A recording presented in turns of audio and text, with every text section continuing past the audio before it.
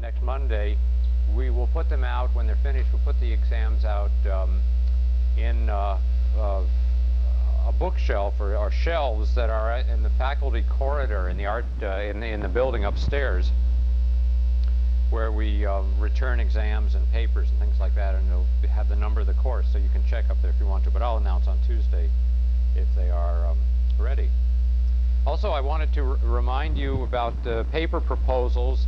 If you remember, in the syllabus, it's when it talks about writing a paper. If you want to write a paper, it's you should give me a proposal of the topic, and that can be very brief, just a sentence or a few sentences, just so I know what it is that you're proposing doing, with some indication that you've looked at the bibliography or found enough bibliography that you know that it's a feasible topic and that you can get some information about it. And so indicate that as well. And on the syllabus it said that should be turned in to me by the middle of the quarter, which is now, of course, or we're actually past it a little bit maybe. So get that to me as soon as possible, certainly sometime next week, because then I'll look at it and see if I think it's a feasible topic. If I have any suggestions, I'll make notes of that and get them back to you. But you do have to give me a proposal if you're writing a paper.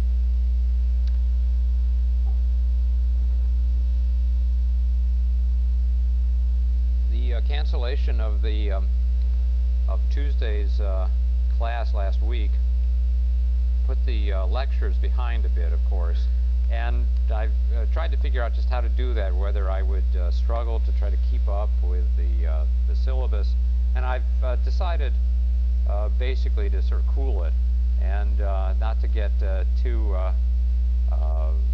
anxious about keeping exactly to the syllabus. And if we don't get through the entire syllabus, well, that's okay. I think maybe it's more important that we deal with things at the proper pace and not rush too much. I also like to leave some time at the end of classes for a little discussion when that's possible. And so I've just decided not to feel that I have to include everything that's on the syllabus or on those handouts or even in the study set of images. And so if there's something that's not covered in class, either individual buildings or designs, or toward the end, if we just don't get to the final material that's on the syllabus, you just won't be responsible for that. And we'll just, I think it makes more sense just to take things at what seems to be a proper pace. Leave time for some discussion. Okay, let's have the first slides.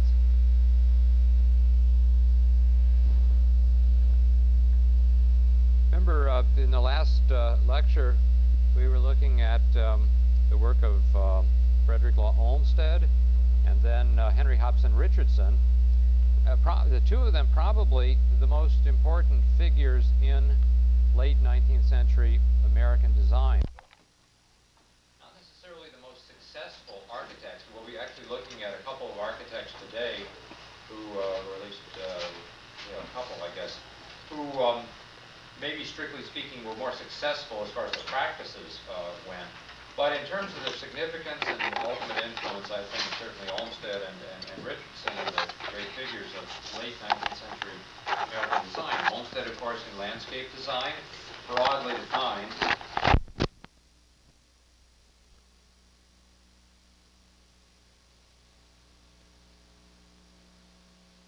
Of course, we have the work of both of these two great figures here at Stanford, or in a sense we do.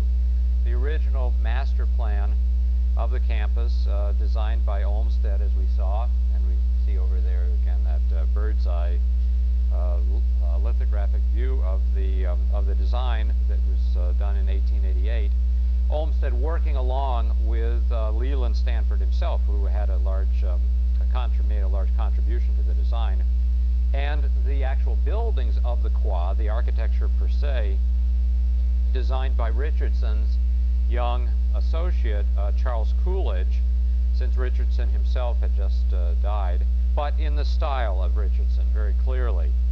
For example, Memorial Church, especially in its original form before the tower fell down in the 1906 earthquake, based quite clearly on Richardson's Trinity Church in Boston, which we looked at a bit. And I want to show a couple more works by Richardson himself, but first I want to look at another Stanford building before we depart from Stanford. A building that I included in the study set of images that are online, included with the other slides of Stanford architecture, but neglected to include it in the handout. And it's the Stanford Museum, which I'd like to look at just for a couple of minutes now. If you don't know the Stanford Museum, go see it sometime, at least from the outside. It's closed now, of course, because it was damaged in the 1989 earthquake, and is presently being repaired and expanded. It's going to will be wonderful when it opens. It's on the, if you don't know it, it's on the west side of Palm Drive, so go over and see it, at least from the outside sometime. Well, it's one of the museum here is one of the original Stanford buildings, built starting around 1890, like the inner quad buildings. But it was not designed by Coolidge, and it looks very different, of course, from the quad buildings. So it's in that sense architecturally sort of an anomaly, and it's off by itself. It was not part of the original design that we see on the left there for the central buildings planned by Olmsted. So it's rather, it has an anomalous kind of relationship to the rest of the original architecture here. Nevertheless, it's an important building architecturally. The main reason that it's different from the quad buildings and set apart is that it was the special project of Jane Stanford, who had somewhat different interests in architecture from her husband, Leland, as I suggested, I guess, briefly last time. Leland focusing on planning the quad with Olmsted and Coolidge. And if he had been in charge of the museum, it probably would have been in that same kind of Richardsonian, Romanesque style, and might have even been part of the buildings in these quads that were being proposed for the central part of the campus. But Jane Stanford took charge of planning the museum. It was really her special project, her special memorial to their son, Leland Jr., and she worked on it with an architectural firm from San Francisco. So different architects were involved, and engineers, and I'll get back to the engineering in a moment. And the building is significant, the museum building, in several ways. For example, it was one of the largest museums in America when it was built, and the style of it, this classical style, is of interest. But most important architecturally, and what I really, the reason I mainly want to include the building here and talk about it a bit, most important architecturally is the way it's built, the actual material that's used, which is reinforced concrete, a new material at this time in architecture. So I thought this was a good point to say something about reinforced concrete, which became perhaps the most widely used material in modern architecture, and still is today. Certainly steel and reinforced concrete are the two main materials used in modern architecture, at least on a large scale. If you put domestic architecture aside, which I guess is still mainly wood, steel and reinforced concrete are really the materials of modern architecture. The Stanford Museum is one of the first major buildings, not just in America but in the world, built out of this material. Well, what is reinforced concrete? There are two parts, the concrete and the reinforcing part. Concrete alone is a mixture of several ingredients: crushed limestone, sand, gravel, and sometimes some additional ingredients, and then mixed with water, poured usually into a form of some sort, and then when it's dried, it really is like stone. Concrete was used by the ancient Romans, but then in the later periods in European architecture, it was pretty much forgotten or wasn't used much. It began to be experimented again in the 19th century, and the term that was often used when it was first used in the 19th century was artificial stone, because it really is like stone, but it can be created in these very large masses of it, large volumes, of course, since it's just poured, and then becomes monolithic or stone-like after it's when it's dry. The problem with this material that people began thinking about when they started using it again in the 19th century was that, that like stone, concrete is very strong in compression, but not in tension. And so it could, at first it was only used for walls that could support themselves and mainly had just compression and didn't need to be strong in tension, or it's sometimes used for pavements and floors. And in fact, if you go through the arcades in the inner quad and look down at the pavement that's made in those kind of diamond-shaped patterns, you'll see stamped in it every now and then a manufacturer's stamp or the contractor's stamp, and it's actually called artificial stone. It was some patented by the maker, the particular type that was used, and it's called artificial stone. But toward the end of the 19th century, engineers and builders began to realize that there could be a solution to this problem of that concrete was not really all that strong, so when it needed to be used in tension. And this, it was really a brilliant solution, which was to combine the compressive strength of concrete with the tensile strength of iron or steel. And that's the reinforcing part. So that's where reinforcing comes in. And there were various techniques for doing this at first. It's kind of a complicated story, which I won't get into, but basically we see the pattern, the main kind of system that developed in succeeding years. This is a diagram of the system developed by a French engineer in around 1890, which was when a lot of these innovations were being made. And basically the way it was done, and is still done, is that forms are made usually out of wood, and then reinforcing bars, and you see them here, are placed inside those forms. Sometimes they have to be wired in certain ways to hold them in the right place, because it's carefully determined where these bars should be to correspond with where the tension is needed, where the structural forces require material of high tensile strength. And then after that's done, the concrete is poured into these forms around the bars. It's the concrete is allowed to dry. The form boards are removed, and one has beams and columns and beams and slabs, whatever one has created, that are very strong both in compression and tension, combining these two materials. And as a result, the spans, for example, between columns can be much greater than they could be if they were stone columns. And today, of course, they can be much greater than indicated in that diagram by the French engineer. Hennebique was his name. Well, people immediately realized what the potential, great structural potential for this material. But at first it was used almost exclusively for buildings like factories and warehouses, buildings that weren't considered really proper architecture. It was considered something kind of low class, or something that could only be used for, that wasn't really an appropriate material for serious architecture, one might say, or proper architecture.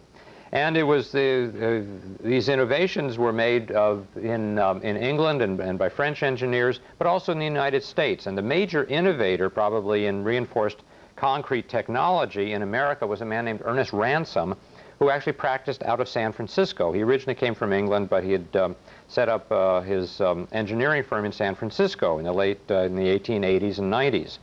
And he made various technical advances himself that were patented, especially having to do with the reinforcing bars and how they would actually work, and various details about that. And around 1890, Jane Stanford and her advisors agreed to have Ransome construct the Stanford Museum using reinforced concrete for the entire building. This was mainly apparently in order to save time. She wanted to have the museum ready for the opening of the university, but nevertheless it was a very bold and courageous decision. And was the first time, as I guess I suggested, that a major public building used this new material. So in the history of reinforced concrete, the Stanford Museum is very important.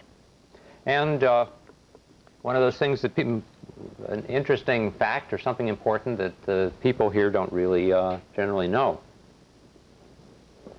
Here's a photograph of the museum being constructed, and you can see up here the form boards that were built for the concrete to be poured in up here. It's usually done in stages when you're building a building that's tall like this, or tall walls. It would be done in various stages. This part would be poured first. The form boards would be built, and then that would be allowed to dry, and then the next part would be added, and it went up in stages. So you get a sense of how these forms are created. But so it's a very important building because of this material that was used here for the first time in a major kind of public way. But because concrete and reinforced concrete were not considered really proper materials still at this time, it was felt necessary by the architects, and I guess and by Ransom himself, to disguise the concrete and to make it look like stone. And in fact, Ransom devised several special ways to do this. I have a couple of slides that show this. Here, just another view of the museum from a different angle. Also includes some areas of mosaic, which were that special interest of Jane Stanford. And but if you look at the base of the building, the foundation, you can see that it looks as though these are blocks of stone. In fact, it looks like different types of stone that are handled in different ways. Rusticated stone, as it's called, which has this rough surface versus smooth stone, and even some that has slight striations in this. It looks like different ways of handling stone, but all of that is done in concrete. This is all reinforced concrete, and Ransom actually went to a lot of effort to figure out various ways that these different patterns that look like stone could be created in concrete. For example, by exposing the aggregate after the concrete is mostly dry but not completely dry. The forms are removed, and some of the surface is brushed off to expose the gravel underneath. And he really devised these techniques, which have become a sort of standard practice in the handling of concrete. But as a result, one can say that the Stanford Museum and similar buildings like this became the sort of standard way that reinforced concrete was treated in public buildings for many years after, so to make it look like stone, so to make it look more respectable. But of course, it means it's not an honest expression of this new material. And we'll return to this question when we look at Frank Lloyd Wright's early work and his use of reinforced concrete, which was quite different, and he took a different approach toward this. But nevertheless, the Stanford Museum is a building of great historical interest because of its importance in architectural technology. However, I'd like to get back now to Richardson, H.H. Richardson, for a few minutes before we move on, and look at a couple more of his buildings. Remember, we looked at his Trinity Church in Boston and other buildings in which he used the Romanesque revival in varying degrees, but then some in which the revivalistic aspects really were minimized to the point that that the architecture really focused on those architectural issues of large arches and the strength of the walls. And let's look at another one of his buildings where the revivalism aspect has been reduced to almost nothing. This, I showed one view of this when we were beginning to look at Richardson's work. I think it was the one that I compared to building by Frank Lloyd Wright. This is the Ames Gate Lodge, it's called, in a little town in western Massachusetts, northeastern Massachusetts, built around 1880. It's a guest house and a kind of entry gate to a large estate. The main house on the estate is of much less interest and was not designed by Richardson, actually. So it's this gate lodge to this estate of the Ames family that is that's one of the great buildings of the late 19th century. And in fact, one enters the estate. This is closer to the road, and then one enters through this great arch. And so you experience the building. You actually go through this building to get onto the property. Well, the building, the overall building, as you can see, is asymmetrical, and we could certainly say it's picturesque, and it's asymmetrical and irregular massing, and yet it's a little different from the other most of the other picturesque buildings we've seen. It's unified, we might say, by the materials, these simple materials that have a kind of uniformity, and then the embracing roof, that roof that ties everything together. The walls, as you can see, are made by made up of rough boulders for the most part, not dressed stone. That term dressed stone means stone that's actually squared off and given smooth surfaces, or mostly smooth. But in fact, when we look more carefully, we see that that there's a kind of spectrum here of different degrees of roughness of the stone and different types of stone that are used. And I think I have a detail that maybe shows that up a little more closely. There's really a whole range of types of stone treatment, and I think this was one of the things that Richardson was interested in. As I mentioned before, he was fascinated with the basic qualities and vocabulary of architecture, textures and mass and the way materials are dealt with, and different types of materials. And so here he's experimenting with or displaying the different ways that stone can be used, all the way from big rough boulders that actually seem to maybe grow out of the ground, or just they are the kind of boulders that might have actually been sitting on the site there, up to smaller rough stones, but then to ones that are dressed at various degrees, either with a rough surface, and then some of them have surfaces that are a smoother surface. So there's this whole spectrum of the way stone can be treated. Also, there's a contrast that Richardson is making here between the massiveness and this rough texture of the walls and the thinness of the roof. You can see these two things are almost the opposite: the heaviness of the stone walls and the lightness of this tile roof. And emphasize the thinness and the lightness of the roof is emphasized by the actual design and the way Richardson, the shape he gives it, so that, for example, it rises just gently over the arch here to give that sense that it's a kind of membrane, so that it's something very thin, almost like a piece of paper that can be laid over the forms of the building. And then this little detail, which is so wonderful, this little eyebrow window, something that might be called, that looks really as though it's some kind of a slit, like made by a razor, maybe slit in this thin membrane. And so all of these forms and the way it's being designed and constructed emphasizes these effects that Richardson wants to create. One wonders how much light that window could actually let into the space up there, but it's probably just an attic space used for storage. And he really wanted to do that, I think, not to create a window, but to show this little slit, so that to emphasize the thinness of that plane in contrast to the stone. Very typical of Richardson and his treatment of different materials.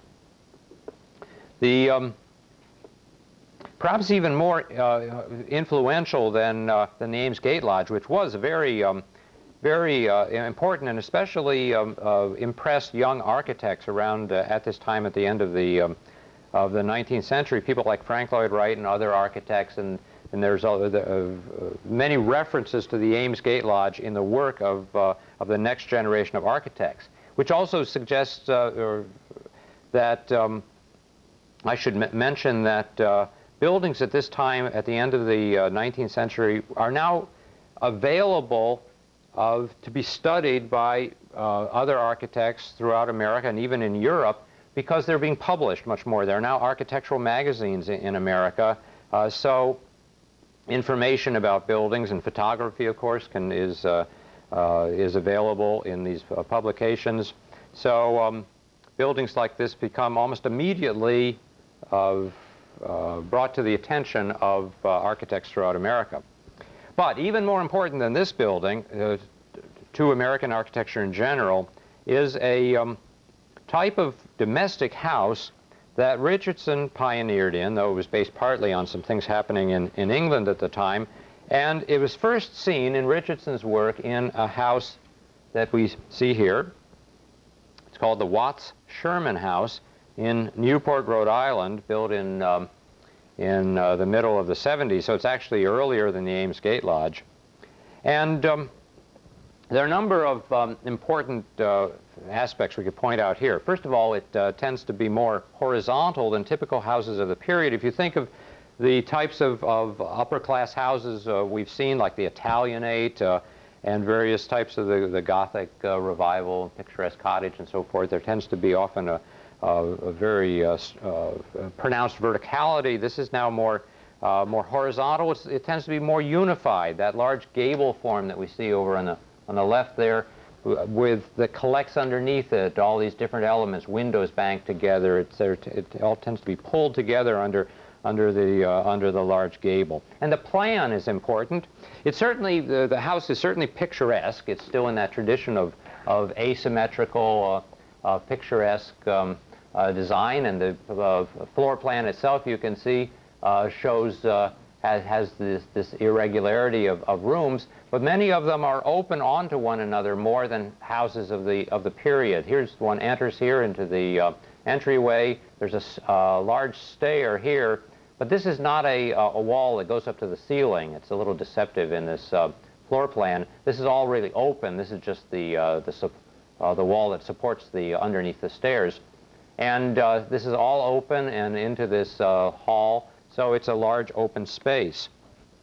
And if we actually look at the interior of another one of these houses, a similar house by Richardson, we get a sense of this openness and also the natural materials that Richardson prefers. Natural wood. He never liked to paint wood unless there's some reason he had to. But probably the most important thing, and mainly what I wanted to point out about this house, is the materials that are used on the exterior. You can see there's a whole range of materials, stone and brick and wood of various kinds, that picturesque love of irregularity and different materials. But the new element here is shingles. Now we think of shingles as being so ordinary or common in domestic houses of all types, that it really comes as a bit of a surprise that until the end of the 19th century, in houses like this in Richardson, shingles were not considered a proper material for building respectable architecture. They were a rustic material that might be used for sheds and barns, but not in proper architecture. And Richardson, I think, liked shingles and decided he wanted to start using them in his houses because of their distinctive qualities as a material. Again, his interest in the inherent qualities of each architectural material. He liked the fact that they were natural and that they had a rough texture and that you didn't have to paint them. You could just leave the natural wood of the shingles. And also that they, when you created a whole wall or roofs of shingles, that they produced that thin kind of membrane-like quality that would contrast to the heavier materials. And so he really liked shingles, and he tries using them here, you can see, for part of the wall. But then later, in his later work, he designs houses that are completely covered with shingles. And here's one of these houses in Cambridge, Massachusetts. It's called the Stoughton House from the 1880s. And here you see the whole house here is shingle. one of the first buildings of what came to be called the shingle style that really swept American architecture in the 1880s and 90s, and was one of Richardson's main legacies.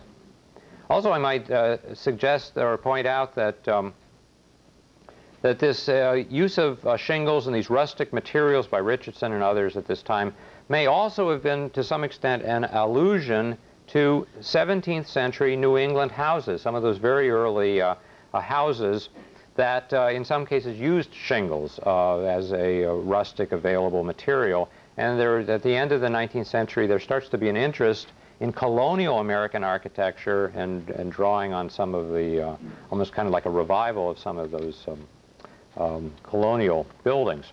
So all of these elements that kind of get summed up in this so-called shingle style. And because it swept the United States in the late 19th century, and of course that was the period when there was lots of building going on in the San Francisco area, we can find very good examples of the shingle style all around the Bay Area. Let me just show a couple of examples. Here's a group of houses that are all attached in San Francisco on Pacific Avenue, right next to the Presidio, built in the 1890s and I think into the first years of the 20th century by several different architects. But it happens to be one of my favorite group of buildings in San Francisco. There's this wonderful kind of informality about it. It's a very imaginative design, imaginative compositions, these buildings that are clearly still picturesque, as you can see, the asymmetry and the irregularity of the parts, the feeling that things are added, as though this was maybe built first and then that this part was added, but it wasn't. It was all designed like that to start with. And the way that this bay window is off-center, things don't quite line up. It's very, it's this studied informality, and it just happens to be done particularly well in this group of houses on Pacific Avenue in San Francisco. But one finds the shingle style in various forms all over the area. In Palo Alto, this is a house on Kingsley Avenue, probably built in the 1890s. It's a little hard to date some of these things, but they're probably around the 1890s and 1900. And this one also has a big arch in this facade that suggests the arches of Richardson's work as well. It's hard to overestimate the importance of Richardson's work at this time. This house in Palo Alto has been painted, I believe, and one should not paint shingle-style houses. That's a mistake, since the whole point is that they're supposed to have this rustic, natural quality. And in fact, in recent years, there's been a kind of revival, I think, of the shingle style, or reinterpretation of it by architects, especially in the kind of postmodern mode. And one sees new buildings that seem to be drawing on the shingle style. Here's a clearly modern house. It's in Monterey and was designed a couple of decades ago, I guess, by an architect named Charles Moore. But it still has, uses shingles. It has that irregular, almost picturesque kind of composition. And knowing Charles Moore, it's clear that he was consciously drawing on these traditions of the earlier American shingle style. Other contemporary examples of the revived shingle style can be found all around us, including here at Stanford, in some of the recent student residences. Here's one, Xanadu on Mayfield Row. So the shingle style in these various forms, whether of varying types and degrees of picturesqueness and so forth, has altogether, when you consider it all together, certainly one of the most pervasive American types of architecture.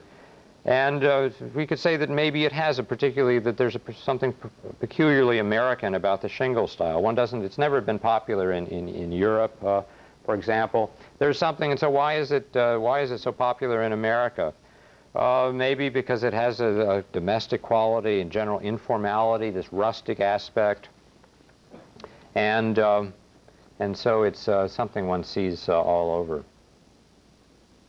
Well, in the late 19th century, many different things were happening in American architecture. It's a period of great complexity and kind of opposing forces. It's a difficult period to make sense out of, but as a result, it's a very interesting period. We have all the different revival styles that we've examined, different forms of the picturesque, including the shingle style. But then at the same time, there were all sorts of technological developments happening. Use of iron and steel and reinforced concrete beginning. And then especially in the creation of the skyscraper, which is the topic that I'll be looking at in the next lecture. But then also there were some architects with highly individual or kind of eccentric styles of their own. And one of these, a man named Frank Furness, I listed on the handout for this week, but have decided not to include because I want to move on, and so he's one of the people I decided to cut. He's a fascinating architect, but one of these eccentric people who really are just off on their own, doing their own trip. And another one of this sort is Louis Sullivan, whom we will be looking at next in the next lecture in regard to skyscrapers. But there's a different trend that I'd like to examine a bit now, or a change in taste toward the end of the 19th century, which might be represented or epitomized best in the buildings and the layout of a World's Fair that just, wait a minute, no, actually, that was the one I want on the right there. It's the Chicago World's Fair of 1893. It was called the Columbian Exposition because it was, the point of this fair was to celebrate the 400th anniversary of Columbus's discovery of America. They missed by 1 year. I'm not sure exactly why. They did it in 1893. But architecturally, the Chicago World's Fair represented a return to classical styles, as you can see, and I'll show some couple more slides a little later of the architecture, which and to put and also represented some new ideas about planning, and it was important for urban planning of the period, which I will suggest toward the end of the lecture. But to put this shift of taste into perspective, I'd like to backtrack just a little bit and say something about the influence of French architecture in America in the late 19th century. And that means saying something about the École des Beaux-Arts, the National French Art School. And the name is École des Beaux-Arts is spelled out, I believe, on the handout. So you might want to just look at that to see how it's how the words are spelled. And the architecture department at this École des Beaux-Arts, which is the School of Fine Arts, the National School of Fine Arts in France, the architecture department was certainly the most prestigious place in the world to study architecture in the 19th century, and actually well into the 20th century.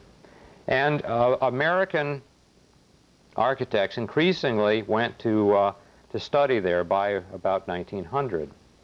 The École des Beaux-Arts is most commonly associated in people's mind with lavish architectural styles like the neo-Baroque of the Paris Opera that we see here. That was built in the 1860s, an amazing extravaganza conceived largely as a symbol of the cultural and political grandeur of France under the reign of Napoleon III, what's called the Second Empire. So there were all sorts of symbolic connotations that buildings like this had. And this is what people generally think of when they think of Beaux-Arts architecture in the 19th century. But it was really this is only one side of the École des Beaux-Arts and the system that came out of that, which, as I'll suggest, had an important influence in America around the turn of the century. More important than that, I think, than the specific style of something like the Paris Opera, was the whole system of design that was taught at the École des Beaux-Arts, which stressed the orderly and logical planning of buildings and also of urban spaces. It really has relevance also for city planning.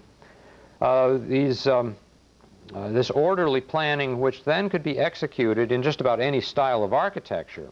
It did not have to be Baroque, as we see on in the Paris Opera. And in fact, in some cases, it could be a type of architecture which had very little obvious revival style to it at all. And here we see a building which in some ways represents this different aspect of the École style. This is a library in Paris, the Bibliothèque Sainte-Geneviève, that was designed by a graduate of the École des Beaux-Arts. That all public buildings in France at this time would have been designed by people who came out of this school. And it's a very interesting library in many ways, but partly structurally. Inside it has a very advanced technology of using iron structure, even though you don't see that from the outside. But it represents a much more progressive side of the Beaux-Arts system. So it's hard to make generalizations about Beaux-Arts architecture, except that it's usually very orderly in its planning and stresses a kind of public decorum over personal idiosyncrasy. Individuality was generally discouraged by this system of education and system of architecture. So in general, one could say that the influence of the École des Beaux-Arts, and this was around the world, throughout Europe and in the United States, it really became almost a kind of worldwide architectural system as architects from around the world came to study in Paris. That was the place in the whole world to go and study architecture. And its general influence, I think we could say, was to encourage standards in architecture and in urban design, rather than having each building off doing its own thing. So one thing that the Beaux-Arts system definitely would discourage would be the picturesque and individuality and sort of eccentricity in architecture. So it's very different. It's a different kind of tendency or a trend from most of the things that we've been looking at so far. And that's why when it started being important in America and making its influence felt, it really changed things in American architecture. Well, as early as the 1860s, some Americans had begun to go to Paris to study at the École. Richardson, for example, did, but he wasn't the first. The first one apparently was a man named Richard Morris Hunt, whom I'd like to just look at briefly. He went there in the 1860s, I think, early 60s. Back in the United States, after studying there, he had a very successful career and designed various kinds of buildings, including an early skyscraper, which I think we'll see briefly next time. But his career was mainly based on commissions for houses for the very wealthy, the new class of industrial and commercial capitalists in America, who were much richer than any earlier Americans. It was really totally a new phenomenon of the super rich that make their appearance in American economic life at this time in the late 19th century. And just to suggest the extraordinary wealth of the upper class in America at this time, I thought I would show, of all the interesting buildings of Richard Morris Hunt that I could show, I picked 3 buildings of his that were designed all for the same family. And it happens to be the Vanderbilt family, who were based in New York, but in other cities in the East, whose money had come mainly from railroads. And Hunt, Richard Morris Hunt, was the Vanderbilt's favorite architect. On the left, we see one of their New York houses. This was in a kind of French medieval style. The house is no longer in existence, so that's why we only know it from these old black and white photographs. And on the right is a country house of theirs. They had a number of country houses. This one is Biltmore, their house in North Carolina. Both of these are from the 1880s. And Biltmore is in a, it's hard to really describe the style. It's in kind of a combination of different French styles, some medieval, some more Renaissance. French styles especially were popular at this time. The cachet or prestige of anything French in the late 19th century began to influence even the styles that people would build things in, at least on this kind of upper class level. This house is immense, and we're only seeing part of it in this photograph. And the grounds, or there are extensive grounds as well, which happen to have been laid out, at least partly laid out, by Olmsted at just about the time he was designing Stanford, toward the end of his career.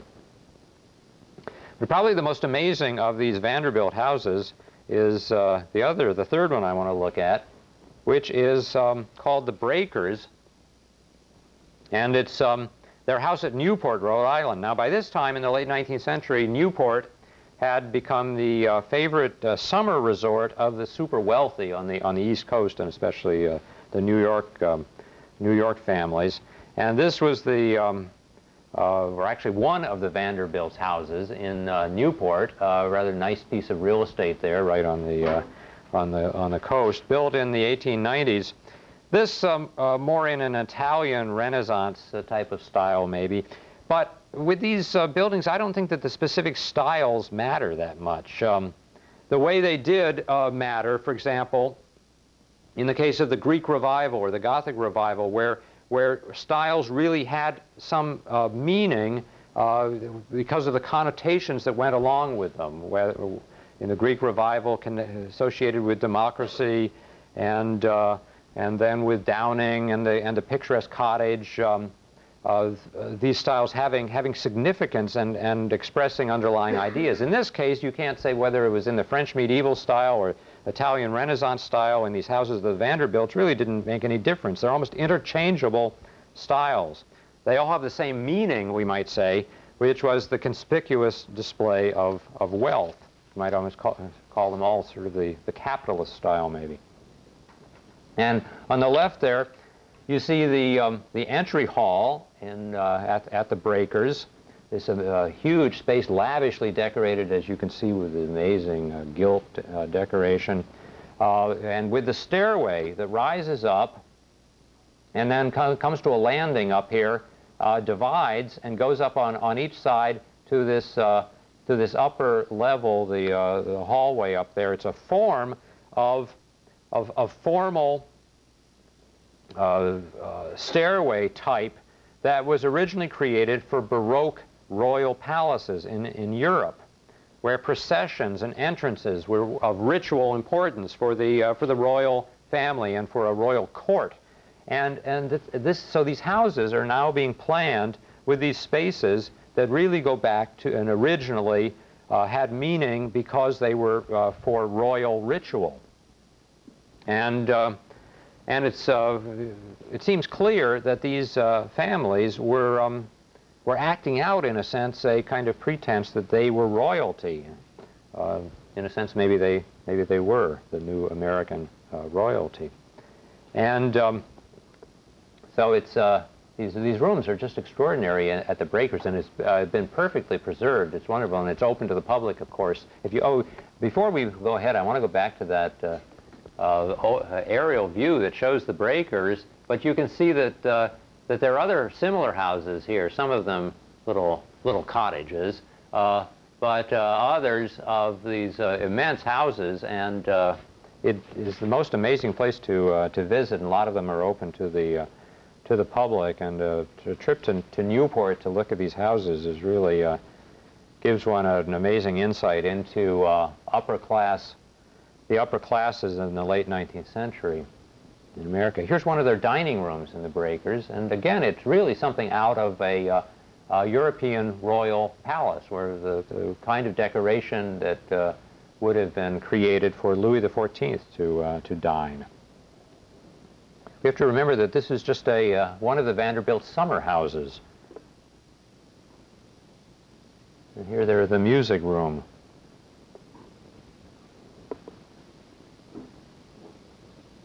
And the billiard room. Nice little informal billiard room there. So It's a far cry, obviously, from Downing's ideal of a democratic architecture for America, is expressing the Republican virtues, as he stated. You have a completely different phenomenon here. And certainly these houses suggest as much about social issues in America around 1900 as about architectural issues. As I suggested, the specific styles almost don't matter here. Well, shortly after designing this house for the Vanderbilts, drawing certainly on certain on principles of the Beaux-Arts system that he had learned when he studied in Paris, Richard Morris Hunt died, and his place as the most fashionable architect in America was taken by a firm of 3 young architects, whom I want to look at briefly, who are interesting for a number of reasons. The firm called McKim, Mead, and White, who for many decades were probably the most successful architects in the country. And here we see them in a later photograph. Obviously, they're not so young there. But they practiced for many decades, well into the 20th century, and are of interest partly because they are really the prototype for the modern American architectural firm, in which several architects come together, not just practicing individually, but create a firm with the principal partners, in this case the 3 of them, organized efficiently, the office with a large staff, each person in the office having his own area of expertise. So this efficient organization of an architectural office, and really this is their firm is the prototype of this. In this case, these positions or the responsibilities were divided up in such a way that that Mead, William Mead was his name, and he's in the center there, was the older of them, was mainly the engineer and businessman. So he dealt with those issues and not with design itself for the most part. That was Charles McKim and Stanford White were the 2 others in the firm, and they were in charge of design, but even there they divided it up. Stanford White, who is, I think, on the right there, tended to specialize in interior design and domestic houses more, whereas McKim on the left, who had studied at the École des Beaux-Arts, was mainly designed their larger public buildings. And both McKim and White had also worked in H.H. Richardson's office before setting up their own firm with Mead. Their early work was largely in the shingle style, and in fact they helped create this the shingle style along with H.H. Richardson. And let me show quickly 2 or 3 of their shingle style buildings, because they're very interesting. This is one called the Newport Casino. It's in Newport, Rhode Island, built around 1880, that combines shops on the street and then the clubhouse, the casino part of it, behind the street facade, but the whole thing creating a kind of unified design, but also giving a domestic scale and variety. A very, very original design for combining commercial space and some kind of a public space. And it's a design that has inspired a lot of contemporary architects recently. A lot of postmodern architects look back to and study the work like this and other shingle style and other work of this period. It's a type of architecture that is enjoying a great revival of interest among practicing architects these days. And in the 1880s and 90s, McKim, Mead, and White did many houses in the shingle style, but each one slightly different and very original. So let me show 2 of them that are very different. Here's a house in Newport, also another one of these Newport houses called the Bell House from the 1880s. That is a kind of extreme example of these picturesque aspects, so a lot of variety, different forms, lots of gables in the house, and the plan also you can see is very irregular and kind of meanders around. The rooms are very open to one another. Now you can see there's a large opening between the dining room and the hall or living room, And all of these things are to be important for later architects like Frank Lloyd Wright. But then the opposite tendency can also be found in McKim, Mead, and White's shingle-style houses of more unified designs. And my favorite of these, a really extraordinary design, is a building called the Low House. It's the William Low House in Bristol, Rhode Island, from 1887, which is really one of the most amazing designs of this period. It looks like it could be a contemporary house today, and it's one of these things that contemporary architects really are inspired by in recent years. The whole house now unified under one roof, everything, and yet there's still a slight suggestion of irregularity and picturesque things like these bay windows that give the facade a kind of irregularity. And there's a porch. All of these picturesque houses had to have porches. But look what the way the porch is treated. It's tucked under this roof, so the roof even encompasses the porch. It's one of the most original and striking designs of American architecture, maybe of any period, and unfortunately no longer exists. It was torn down a few years ago, a great loss. Well, by this time, in around 1890 or so, McKim, Mead, and White were beginning to do designs that had a Beaux-Arts character. And this was partly because there was a kind of emerging interest in the Beaux-Arts at this time, but also because they began to get larger commissions and public commissions for which classical Beaux-Arts architecture was more appropriate. And the first of these, the first major building, was a library, the Boston Public Library. It still is the Boston Public Library, which they began designing in 1887. And it's typical of the large public buildings that American cities were beginning to erect at this time as cities became more concerned with municipal services and a general kind of sense of civic mindedness. And the Boston Public Library sort of sums this up and became a prototype in many ways, or inspired other cities to build impressive public buildings and libraries in a similar manner. Now, McKim was in charge of the Boston Public Library project, and he was clearly inspired. He was the one who had actually studied at the École des Beaux-Arts, and I think he clearly was inspired by that library we saw before, briefly, the Bibliothèque Sainte-Geneviève in Paris. Not so much on the outside, though there certainly you can see similarities, these arches that extend across the whole length of the outside.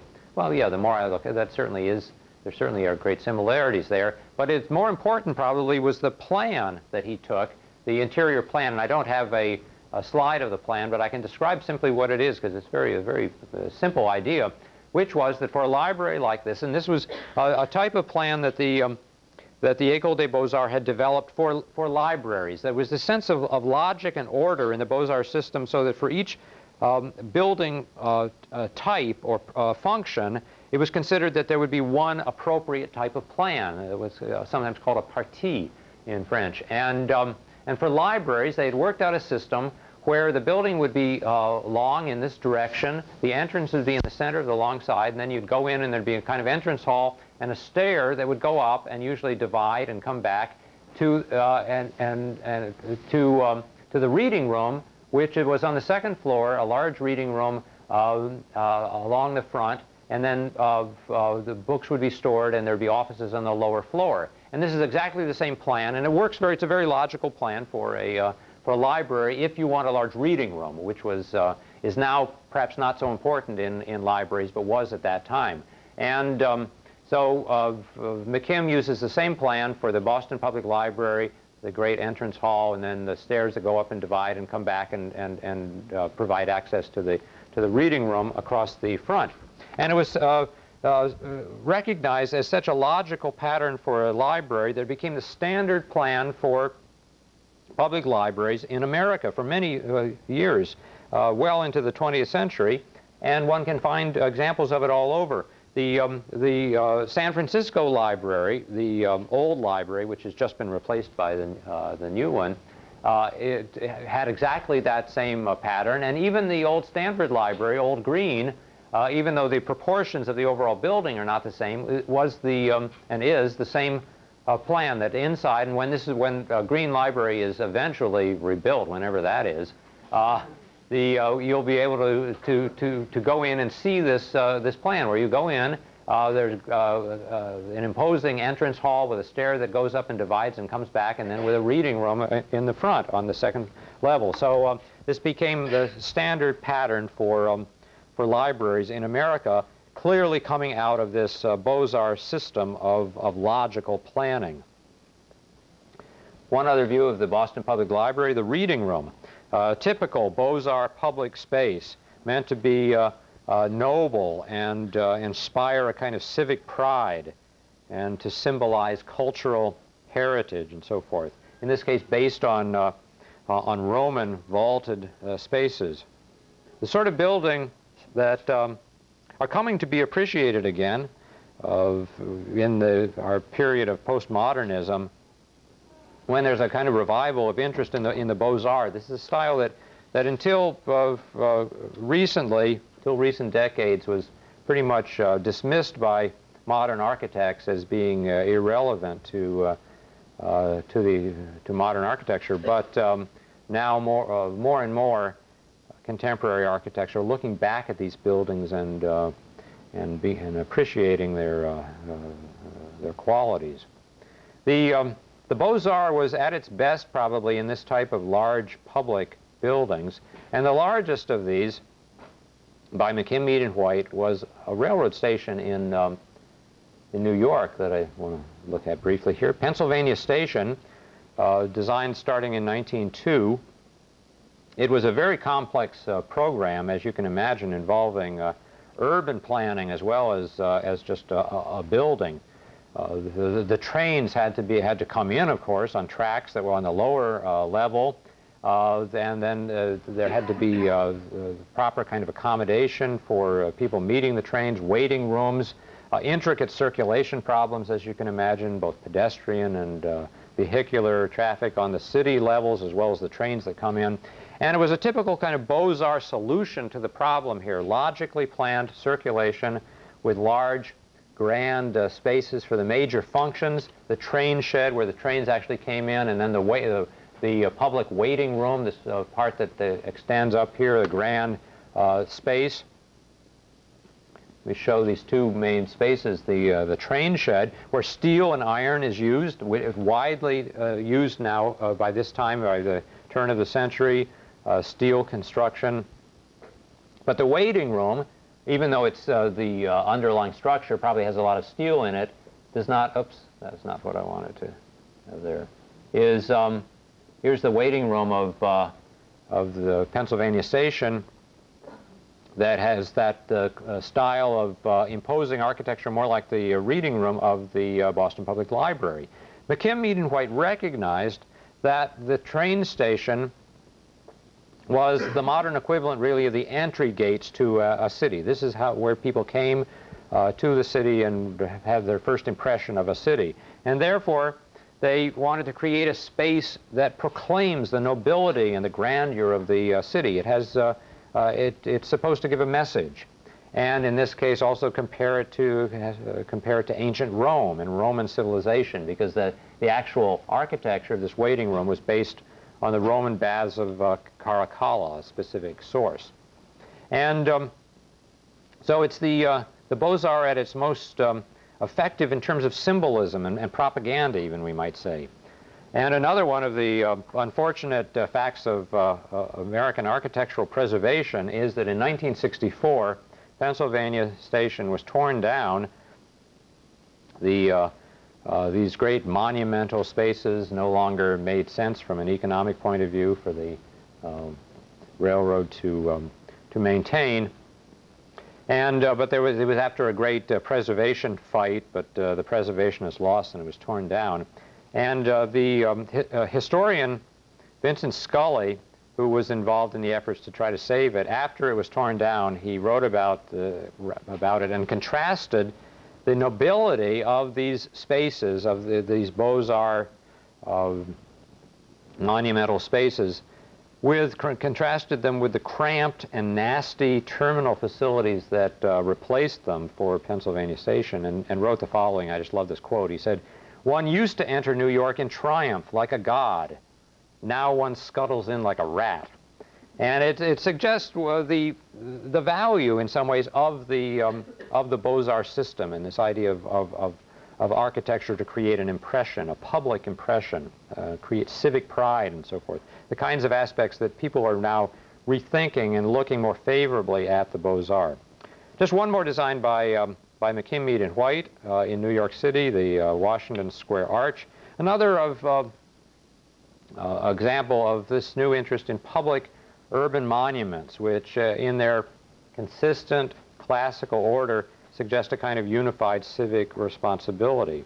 Though, of course, American society was by no means unified at this time, with class conflict and union struggles and so forth. So this perhaps represented more of a dream or an ideal, a call for civic order, rather than expressing reality. So it could be seen as utopian in these ways. These principles of classicism and order were applied also to city planning on a large scale, and this is the final subject I want to look at briefly, and led to what's called the City Beautiful movement. And this was given its greatest impetus by that Chicago World's Fair that I showed briefly before. So now we'll return to this, of 1893, which established a kind of model for many Americans of what an orderly, planned, classical city should look like, with large public spaces arranged along axes and cross-axes, with focal points and impressive buildings and monuments, usually classical in style, of course. This fair, the Chicago World's Fair, was planned not by one person but by a committee, as World's Fairs often are. But it included Olmsted. He was involved in this a bit. This was really toward the end of his career, and he wasn't well at this time. But he was an advisor, a consultant on it. And especially a man named Daniel Burnham was a planner, and we'll see more of him next time. Another model for American planners at this time was the city of Paris itself, especially those parts laid out by under Napoleon Bonaparte and then later by Napoleon III in the Second Empire period. For example, the Champs-Élysées and the Arc de Triomphe, which was a kind of 19th century reinterpretation of those Baroque planning principles of axes and focal points, and here streets radiating out from this monument. So these things started now to influence American city planning in various ways. And Daniel Burnham, who was a Chicago architect and one of the planners, as I mentioned, of the Chicago World's Fair, became a leading proponent of this so-called City Beautiful movement in America. And he was hired by a number of cities to redesign the cities, to introduce these principles and create these kinds of spaces. He did a major design for replanning Chicago that involved many different plans for buildings and spaces, and was published as a book. This was done from about 1905 to 10. And he proposed many improvements for Chicago, new parks along Lake Michigan, and new traffic patterns, cutting boulevards through that grid of the old Chicago, which, remember, we saw an aerial bird's-eye view of before, where every square inch was built up with private enterprise. So this is a completely different, a new idea of cities making these physical improvements, focal points, civic buildings. Only some of it, however, was executed, and this tended to be the problem with many of these City Beautiful plans. They looked great on paper, but in reality, often very little of it got really executed. And I wanted to conclude now with an aspect of this closer to home, because in 1905, Burnham was hired by the city of San Francisco, actually starting in 1902, but he worked on it till 1905, to make plans for San Francisco in this Beaux-Arts spirit of the City Beautiful movement. And here we see, it's a little hard to see maybe, but this is an aerial drawing of looking down at San Francisco, this is the Golden Gate Bridge up here, so this is north, and Stanford would be down this way. But here's the whole city of San Francisco with Market Street. Let's see, going Market Street here. I was turned around. Market Street, the grid of San Francisco, the way it was laid out, and then all sorts of improvements that Burnham was suggesting for parks and boulevards. And on the right, we see one of these where he was planning a civic center that was to have a monument with these radiating streets. You can see it comes right from these Parisian kinds of Beaux-Arts principles. There was to be a great opera house building here that clearly looks like is inspired by the Paris Opera. Well, as in many cases, these plans of Burnham did not have much effect in San Francisco. The earthquake came the following year in 1906, and you would think that it might have been a perfect opportunity to put a great plan like this into effect. But it didn't happen for reasons that are kind of interesting to speculate about. And so the effects in San Francisco were not as great as Burnham had hoped, but still there are vestiges of this plan in San Francisco today, certainly the most important of which is the Civic Center area with the City Hall. That's also a perfect example of Beaux-Arts architecture in its monumentality and the style and its focal position it takes, the Opera House and the War Memorial Auditorium. And in fact, the San Francisco City Hall and Civic Center complex is one of the best examples in an American city of these Beaux-Arts principles of city planning and of the City Beautiful movement. But Daniel Burnham was also one of the pioneers of the skyscraper. And here we see one of the skyscrapers that will lead into our look at the creation of the American skyscraper when we pick up on Tuesday.